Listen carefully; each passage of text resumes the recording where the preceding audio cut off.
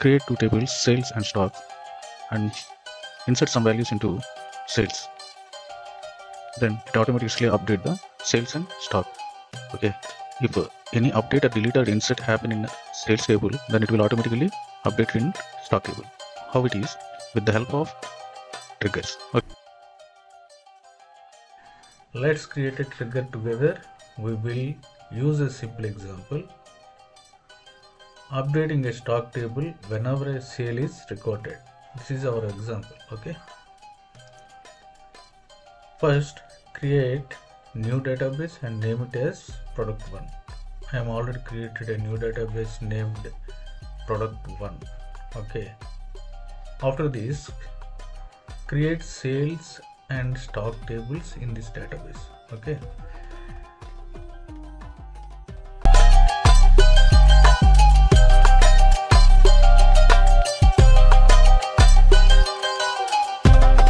Actually, a sales table where new sales are recorded, a stock table that keeps track of its quantities. We want the trigger to automatically reduce the stock when a sale is added to the sales table. Okay, see the following code. This code does a few things. Okay, it creates a trigger called trg insert stock on the sales table. It specifies after insert, meaning it will execute after a row is inserted into the sales table. Inside the trigger, we update the stock table by subtracting the quantity of the items sold. Okay, then first check the stock table. Next one, insert a new sales in sales table. Finally, check the stock again. Okay, as you can see, the stock of item ID has been reduced automatically. Then the trigger worked. This code does a few things. It creates a trigger called delete stock on the sales table. It specifies after delete, meaning it will execute after a row is deleted into a sales table. Inside the trigger, we update the stock table by adding the quantity of the items deleted. Okay, then first check the stock. Next, delete a selected sale. Finally, check the stock. As you can see, the stock for item ID 2 has been deleted and item quantity added to the stock automatically. Okay, the trigger is worked. This code does a few things.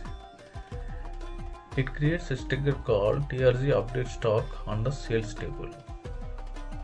It specifies after update, increment or decrement the value of the sale, meaning it will execute after a row is updated into the sales table. Inside the trigger, we update the stock table by updates the quantity of the selected item inserted or deleted. First check the stock, next update a selected sale, finally check the stock again. As you can see, the stock for item ID 1 has been updated automatically. The trigger worked.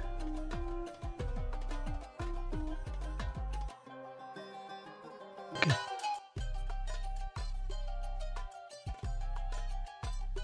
What is a trigger in SQL? A trigger is a special type of stored procedure in a database that is automatically executed or triggered when certain events occur. Create two tables, one is sales and second one is stock. Okay.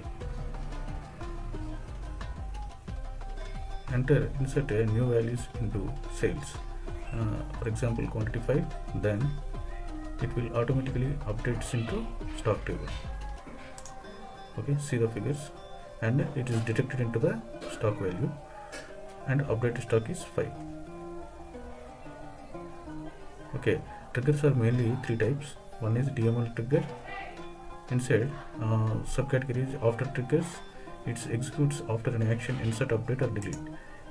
Second one is instead of triggers, replace the action, executes the custom logic instead. Okay, and second one is DDL triggers, data definition language triggers. Okay, response to data definition language events like create, alter or drop.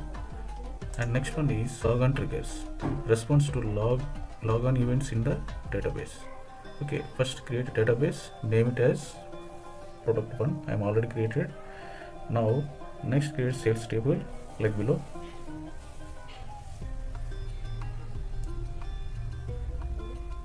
Next create stock table like below given.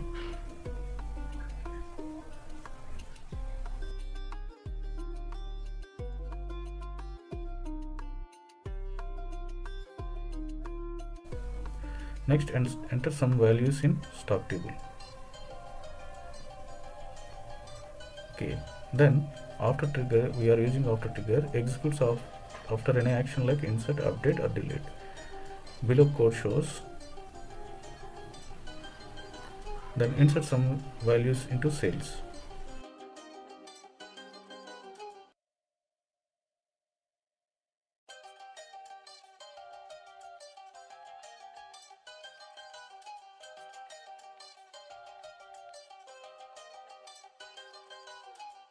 And stock table quantity is consist 15 actual stock, then enter the sales table quantity 5, then updated stock is, it will minus the stock in.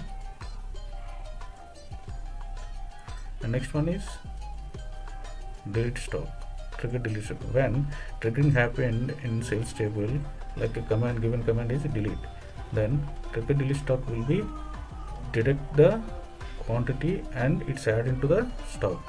See the figures.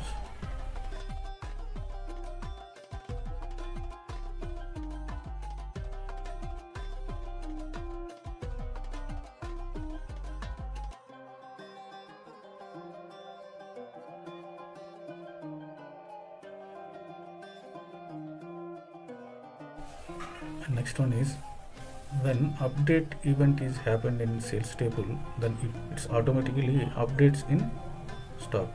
Let's see the when it's happened inserted or deleted triggers will happen, then it automatically update the stock.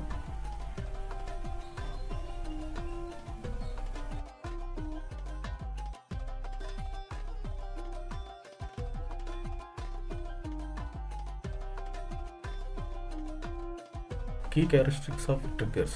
First one, event driven. Triggers are activated by database events such as insert, update or delete. Second one, associated with tables and views. They are linked to specific tables or view in the database. Third one is executed automatically. Once defined, triggers executes automatically when the specified event occurs. Fourth one, cannot be invoked directly. Unlike store procedures or functions, triggers cannot be called or executed directly. Benefits of using triggers. First one, enforce complex business rules. Second one, automate repetitive database tasks. Third one, main referential integrity between tables. Next one, possible drawbacks. First one, can introduce performance overhead if used excessively. Second one, debugging and maintenance can be challenging. And third one is hidden execution may lead to unexpected behavior if not carefully managed.